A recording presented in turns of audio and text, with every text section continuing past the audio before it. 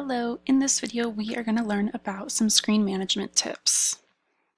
My name is Amy Holt. I am a 1706 front-end alum. I used to teach on both the front-end and back-end teams, but now I teach tri-coding, which is super fun.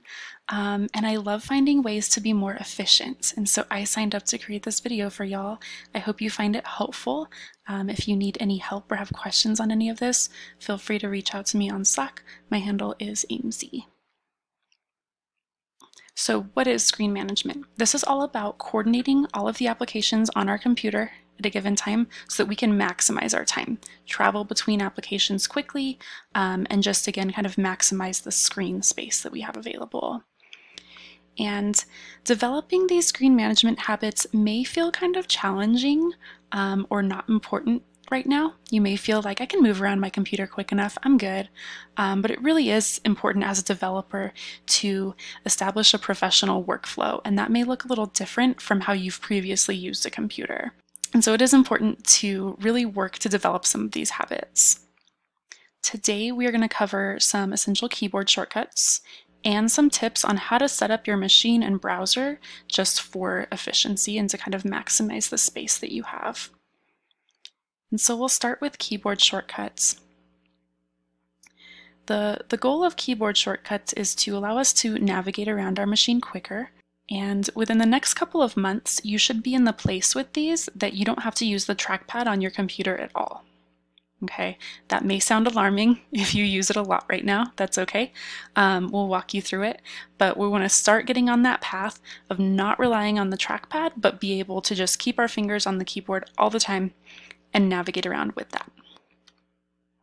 And so we're going to really briefly walk through three kind of sets of keyboard shortcuts. First, Command Tab, which will let us travel around between applications quickly, and then Command with a combination of T or W to move around tabs, and then the Command Option shortcuts that let us use Spectacle. So let's talk about Command Tab.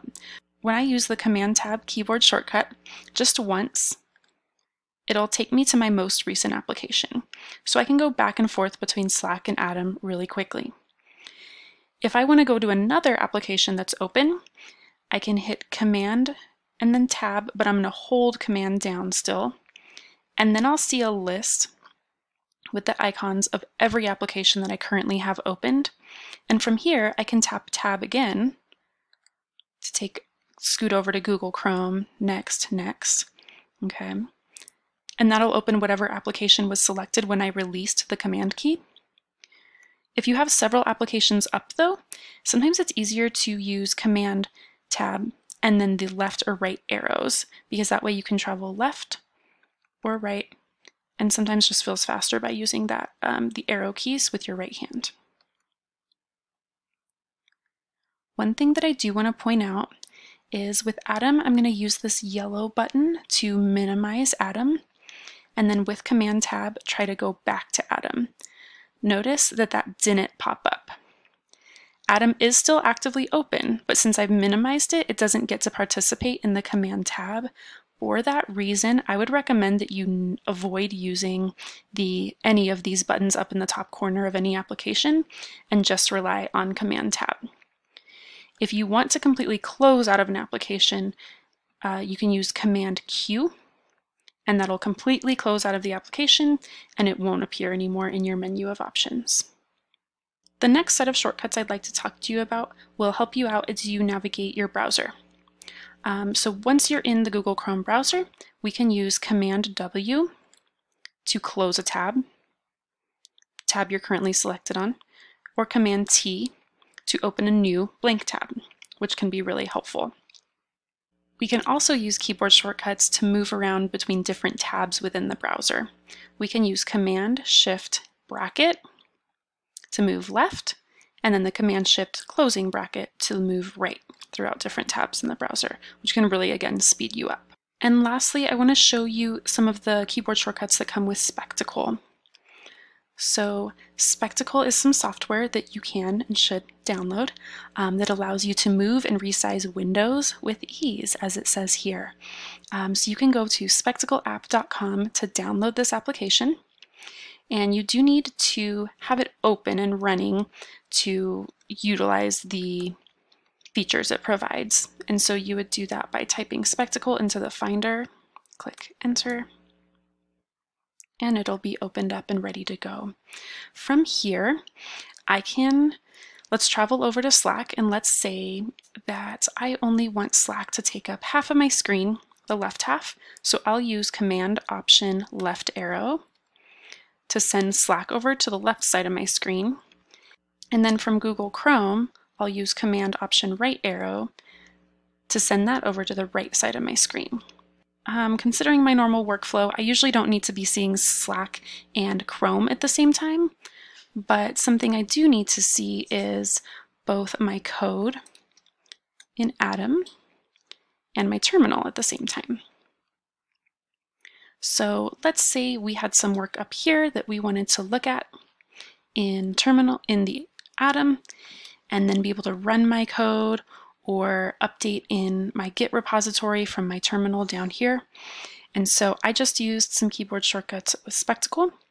So to get the Atom application to take up the top about 2/3 of the screen, I used Command Option up arrow.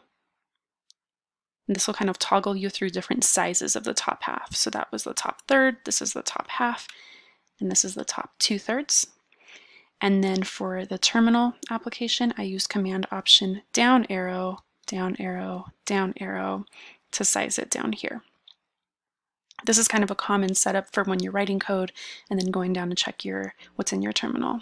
That's kind of just the beginning of what Spectacle can do for you, but I think that's a great start for now if you're comfortable using Command Option and then any of the arrow buttons.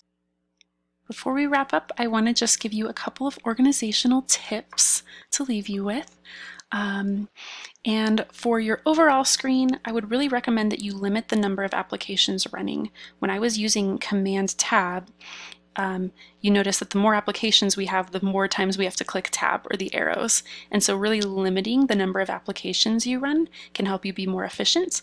Down the road, when you're building bigger applications, it'll also be important to just let your computer do its very best with a few things.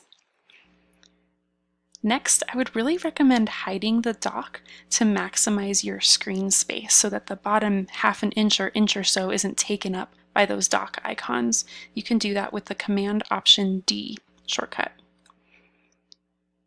I would also recommend that you turn off the hot corners, which is usually a default setting on Macs, I believe.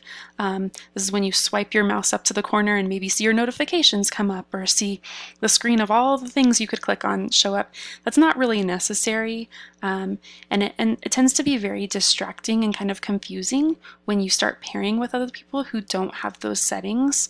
And so when you're screen sharing on Zoom or plugging into a monitor to pair side by side with another person, we like to kind of set up our computers to have minimal distractions so we can focus on our work together. And then some browser-specific tips is you can pin tabs in Google Chrome.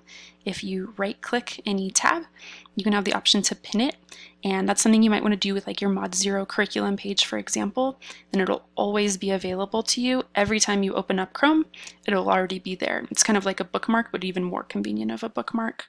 And on the topic of bookmarks, recommending that you use that file system. So if you have 10 personal bookmarks and 10 coding bookmarks, and then a few more random links that feel really helpful, suddenly you have so many bookmarks going across the top of your browser that you have to waste some time like sorting through which one you want. And so using that folder system within the bookmarks can help you really quickly say, okay, I want a personal link, go to my recipes, there I am. Turing link, Mod 0 curriculum, there I am. So those are the tips I leave you all with. I hope you have fun getting familiar with some of these keyboard shortcuts. It's a journey, but you've got to start somewhere, and I think you're doing great. Thank you.